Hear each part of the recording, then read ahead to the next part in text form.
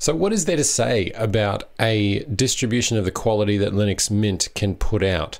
Linux Mint 21.1 is in beta and it will very soon be released to the public at large.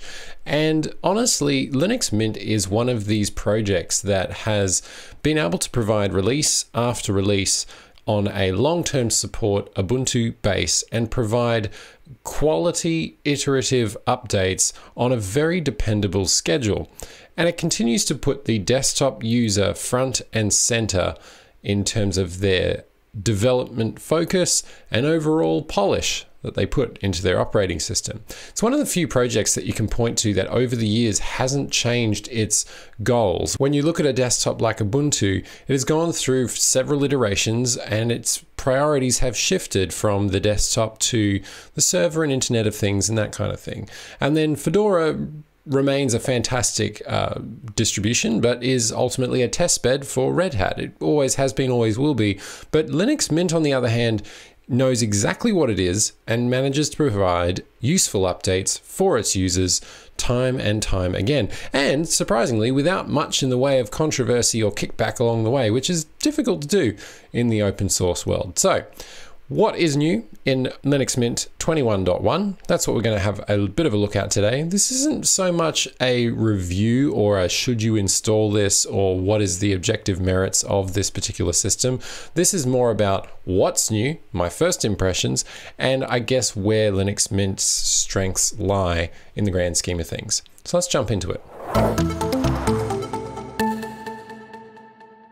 All right, so first of all, you're going to notice that I am actually using some display scaling here, because while this is a 1080p display, what I realized was that it is a lot easier for you at home to watch this when it's scaled up, when the UI is scaled up, so everything isn't one-to-one tiny. So that's something that I'll endeavor to do moving forward, just to make it a bit clearer to see what's going on the screen.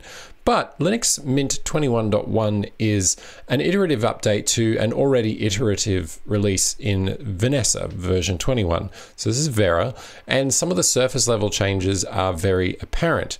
So some of the first things that the release notes are quick to point out is the fact that the overall default Mint theme has undergone some pretty significant changes.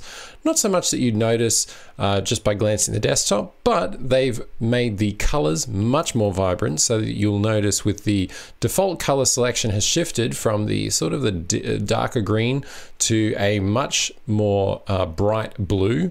And the funny thing with this is that, or at least the logic that's been explained as to why they've shifted the default color, is that it is seen to be a more universally loved color than green. It seems kind of a weird surface level thing, but I actually appreciate it. Here's why. Because most UIs utilize the color blue, fairly peaceful color overall. That's what people have come to expect from a lot of UI elements. So the fact that you get this default blue, and it's a pretty vibrant one, you do have a pretty vibrant green there that you can pick from as well. It is a few shades darker than what the legacy green used to be.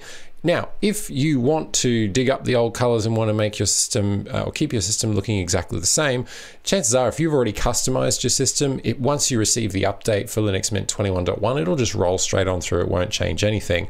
But what you'll notice is that if you go into themes, you'll be able to find the legacy themes for the Mint Y theming, and you'll also find the legacy icons, because you'll also notice that the folder icons are no longer a particular color based on the icon color that you've chosen. They now are a consistent manila folder color, which remains more consistent, I guess, with the overall skeuomorphic design of having a folder. They're all manila colored, and then they just have little ribbons on them depending on what accent color you've chosen. Makes it a lot easier, and I think the desktop is better off for it. It gives a much cleaner first impression, and I appreciate that. Also, some changes just to the way that they highlight files here. They don't tinge the icon color as well. They just do a highlight if you hover over it, and then they colorize the label there. So all of those are good changes. And you'll also notice the default cursor is much more modern, I guess, more modern.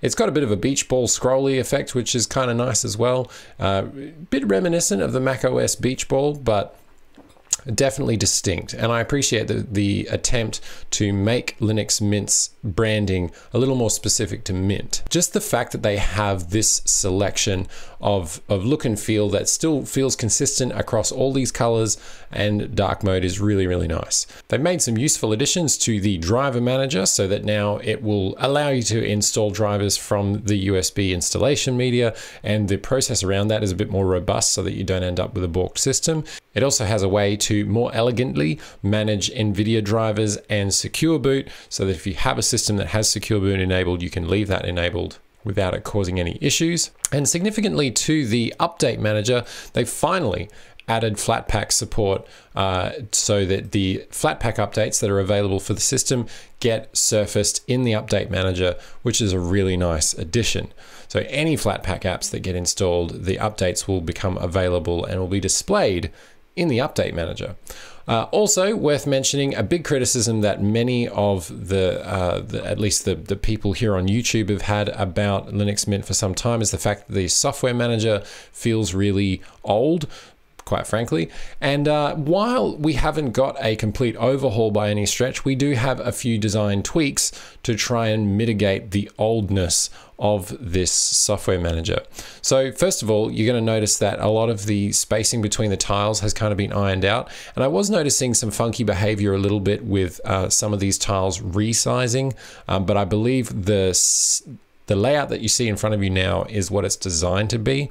And you'll notice that there's a lot more sort of showcased options down below here. So they've got more information available for a carousel of apps that are shown here on the homepage.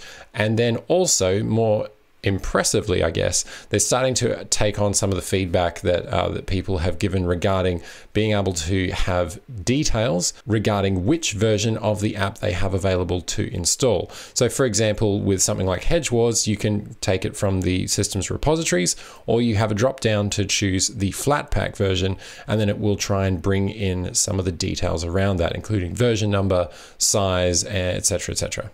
Now, what I'm interested to see is the fact that the rating scores are very much tied to the Linux Mint system package display, whereas when you switch over to the FlatHub, some of these star ratings remain, but the user ratings in terms of the overall star rating and other reviews that are available disappear from the FlatHub version.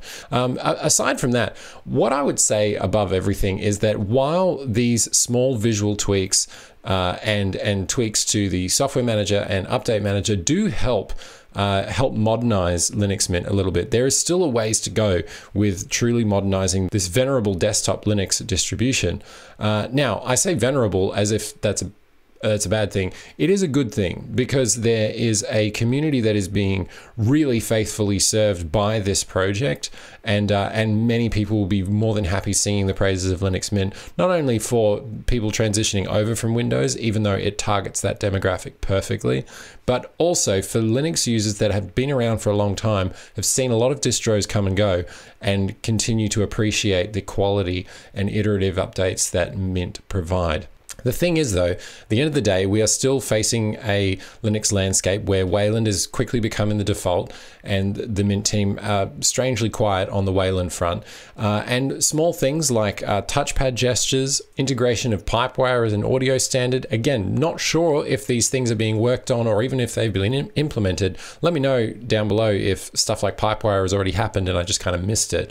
But these are sort of some of the newer tech that is coming into the desktop Linux landscape, for the better, I would argue, and Linux Mint needs to come to the party here if it wants to be able to stay, I guess, competitive in that quickly developing landscape. But I think overall, as a project, and look, as a poking around with the latest beta of a soon-to-be released Linux Mint 21.1, this project is fantastic. And if you are looking to recommend a desktop Linux distribution to anyone who's looking to try out Linux for the first time, this is one of the best ones out there. And even for medium and more advanced users can appreciate the attention to detail, consistency, and quality that the Linux Mint team continue to provide. So let me know in the comments section down below if you could put a feature in Linux Mint, what would it be? My stuff is always very niche, and I don't understand, and I appreciate that not everyone wants to see a heads-up display menu a la Unity, where, I mean, for example, let me just jump out of here, where I can, you know, toggle between a launcher and finding menu options with a pop-up thing like that. But even having a spice like that in Cinnamon would be kind of cool. I know there was one that was worked on there for a little while. Anyway, what would your feature be that you would want to see to help modernize Linux Mint even further? It's fantastic that the fresh coat of paint, improvements to the update manager, improvements to the default apps that ship with Linux Mint to kind of decouple it from GNOME, and other improvements continue to make Linux Mint a very compelling option moving into the future. But let me know, what would you change next? And let's keep supporting this fantastic project. See you all in the next one.